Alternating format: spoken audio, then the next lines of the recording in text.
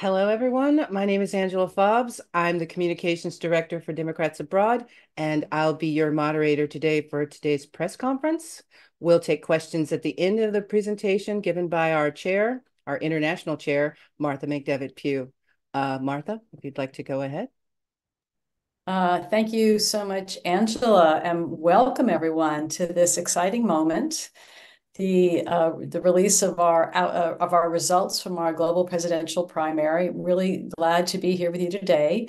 I'm a California voter who votes from the Netherlands, and I've been voting with Democrats abroad in their global primary since the very first one in 2008. And I'm really proud to have been international chair for this particular edition of the global presidential primary, which has been really amazing. You know, it is such a big and complex event which takes place worldwide. And I'm just so grateful for all our volunteers who greeted and supported Americans in casting their votes. It was really so moving to see families voting together, parents bringing their children, all to experience this unique moment of voting together in person. So really glad to be here today. And Angela, if you'd start the slides, that would be great. So a little bit about Democrats Abroad, that we are the official Democratic Party for the 9 million US citizens outside the United States. And we're here to mobilize the vote of Americans abroad, to elect Democrats, but also to advocate for issues that really matter to Americans abroad. And Democrats Abroad sends 21 delegates to the Democratic National Convention in August 2024, 13 of which are the pledged delegates. Next slide. So our global presidential primary was held from March 5th, Super Tuesday, through March 12th this year. And we voted at voting centers all around the world in 44 different countries and 95 different in-person voting centers. And we also had the opportunity to vote remotely by email, fax, and postal mail. And we had voters this year from 109 different countries. At the global presidential primary, Americans can cast their votes for the Democratic presidential candidate of their choice.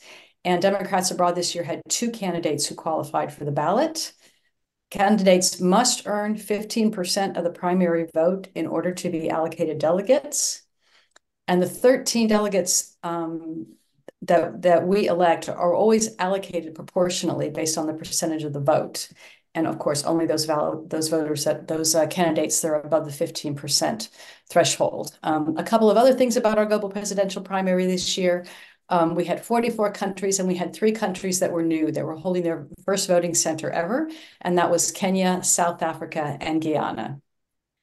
Next slide, Angela. So the results of our global presidential primary. Again, there were 2 candidates on the ballot. People also had the option to vote uncommitted. And the results are that we have allocated, we will be giving our 13 delegates to Joseph R. Biden, who got 80.14% of the votes.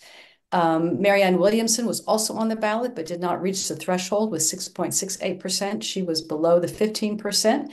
And we also had 13.8% of our voters voting uncommitted. Again, that was below the 15% threshold. So the delegates, 13 delegates, will all go to Joseph R. Biden. And the number of votes that we had this year are also indicated: 6,910 for Joseph Biden, 576 for Marianne Williamson, 1,136 uncommitted votes, and a total of 8,622. So just in comparison, in 2012, which was the last time that we had an incumbent president on the ballot, we've had 3 times more votes this year than we did in 2012, when we had 2,700 votes. So those are our results. Angela, if you go to the next slide. Just so a little bit about our delegation to the convention in Chicago. Democrats Abroad does have 8 automatic delegates. So those are our DNC members, our international chair, myself, our vice chair, Steve Nardi, who's also here on the call, our automatic delegates, plus our other 6 elected Democrats Abroad DNC members are all automatic delegates. We have then the 13 elected delegates who are going to choose at our upcoming conventions. One of those is a PLEO delegate, so that is somebody who's a party leader in Democrats Abroad, and that PLEO delegate will be elected at our global convention, which will take place in Costa Rica on the 31st of May. We also have 12 at-large delegates that will be elected during the DA regional and global conventions in 2024. So we're going to be having 3 regional conventions for our Asia Pacific region, which will be an online convention. We'll also have a convention for Europe, the Middle East, and Africa, which will also be an online convention. And then the Americas region will also have their own regional convention, which will be a hybrid in person in Costa Rica on the 30th of May, as well as available online for people who want to participate in that way. And so 9 of our delegates are going to be elected at the 3 regional conventions and 3 at the global. The allocation of our 13 delegates to the different regions will be done and will be announced in the coming days. It's another calculation that we have to do based on these results that we have. And we are also going to elect an alternate for each presidential candidate, in this case, the one candidate. Will also be elected at our convention, and we'll also select our chair. So that is, in brief, our delegation to the Democratic National Convention in Chicago. Next slide. So we have completed our global presidential primary. The next steps in the nominating process will be that we're going to open the applications online for people who want to run to be a delegate on the 26th of March. Yeah, so we're going to open up the application form for delegates on the 26th of March, and that will be open through the 19th of April. And then here we've got the dates also for our conventions: May 25th for the Asia Pacific region, May 26th for Europe, Middle East, and Africa, and then the 30th of May in Costa Rica for the Americas region. And then finally, our global convention on the 31st of May. So those are the next steps in terms of electing the people who will fill those 3 delegate spots. So that is the presentation for today. And if there are any questions, I'm very happy to take those. If you would like to ask a question, please just raise your hand and we will answer your questions.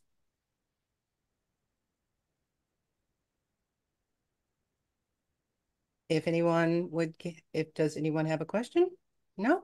Everything's clear? Okay. Perfect.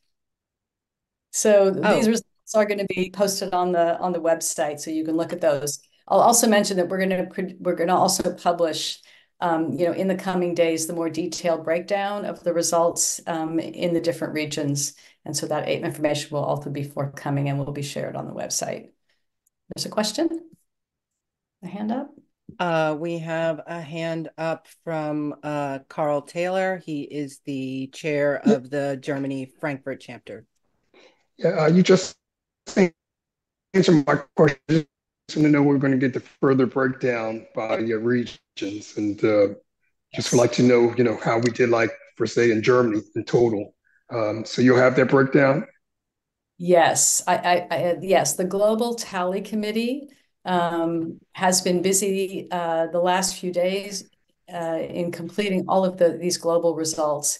And that, will include all of the breakdowns. I know folks are really interested to hear how many votes there were in their country or their chapter, how many votes we had in different regions. It's also really interesting to see how many people came into voting centers versus voted remotely. The remote voting, of course, is something really, really great for our members who live in remote locations, and really, I think, also a best practice for the Democratic Party in terms of enabling participation for people who live in remote areas. So those numbers will be coming out, and just a big shout out here to the folks who dedicated themselves over the last week to going through all of the results that were sent in from the country committees and chapters, the voting centers around the world. The global tally team, so that's Sherry Temple, Steve Nardi was on the voting team. They're both here today. Alan Shalik, Inge Kemtruck, as well as Gail Fagan. We're all part of that team, and went through in detail to reconcile all the results and to produce the tabulation. So really great job. And Julia Bryan was also part of that global team. So they worked really hard, and that, of course, needs to be produced in a nice format that we can share with everybody so you can drill down into your results. Our next question is from Steve Nardi, our International Vice Chair. Steve? Thank you, Angela. Martha, thank you so much. The press conference has been wonderful, the information, and we will get more details out to the country committees. I would just like to take a moment to also recognize the Caribbean Islands Transnational Country Committee for holding their first GPP, and Guyana, who's our first country committee in formation, who actually went through and held their GPP as well. So I'd just like to throw props out to them. Thank you. Great, Steve. Thanks for those distinctions. Yeah, we had three, country committees, but we also have, one of them is information, and we also have our transnational committees. So thanks for that. Okay, are there any more questions from anyone? The next question is from Liz. Go for it, Liz. I was just hoping, seeing all of these faces who did so much work, if we could get a screenshot or two in celebration and in thanks. I think that would go really well on our social media, driving volunteers and making people feel appreciated. And thank you, everyone. Thank you, Liz. We have a question from Marianne. Do you want to ask your question, Marianne? We'll go to Amy. Hi, so I just put my question in the chat. We know how many people voted in the GPP. Do we know how many of our members may have voted in their state primary? Thanks, Amy. That's a really good question. We haven't surveyed our members to ask how many of them voted in their state primary, but of course, in Democrats Abroad, we all vote back in the states where we last lived, and we're in the situation where we may vote back in our states for president, but we really encourage in Democrats Abroad voters to vote with us in our presidential primary and leave that spot blank on their primary ballot back in their state. So we haven't asked that question yet, but that might be something that we want to know from folks. How many people did vote back in their state primaries? We certainly know that a lot of people, turned out this year to vote with us. Yeah, I think knowing that would help us message better around the reasons to vote in the GPP. I mean, if we have 3 times more voters in the GPP than people that voted in their state, we can probably pat ourselves on the back. If 10 times more people voted in their states than voted in the GPP, that could be a path for how to change things next time. Yeah, that's good. There's a number of questions that we have for our members about voting. For example, when people are voting back in their state primaries for Senate or Congress or whatever they're voting for, we really want to know what their voting experience is this year, because we know that voters are facing some challenges voting abroad, and that their votes are not always counted, or they have difficulties voting. We want to be sure that we address those early on in the cycle. So these are questions that we could ask for our members, and that's a good one to add to the list. We have the question from Marianne. She'd like me to read it. What's the difference between the number of people that voted this year compared to 2020? Okay, well, I'd have to look up the exact number for 2020, but of course we had fewer voters voting this year. We had our greatest turnout ever in 2020. We had a lot of candidates on the ballot. It was a high point in turnout. And of course, this year we had an incumbent president, and we had one other candidate, and turnout was lower this year because of the fact that we didn't have as many candidates on our ballot. Would have to look that one up for 2020. It was lower turnout than in the last cycle. But again, it was triple the turnout that we had in 2012 when we had an incumbent president. Okay. Are there any more questions from anyone before we bring this to a close? All right. Well then, Martha, do you have any final words for us? Well, I just want to thank everybody for joining today. I know a lot of you here were involved in organizing the global presidential primaries, so a huge shout out and a thank you to you. It was really just such a special experience to be there for me personally, and I'm sure for many of you as well. And thank you today for coming out, and thank you for everything that you're going to do from now up until the 5th of November to win elections. Very grateful for all of you. And thank you, Angela, for hosting us today. Yes. Thank you, Martha. Thank you, everyone. And we'll see you in November. So let's all keep working to get out the vote. Everybody have a great day. Thanks for coming.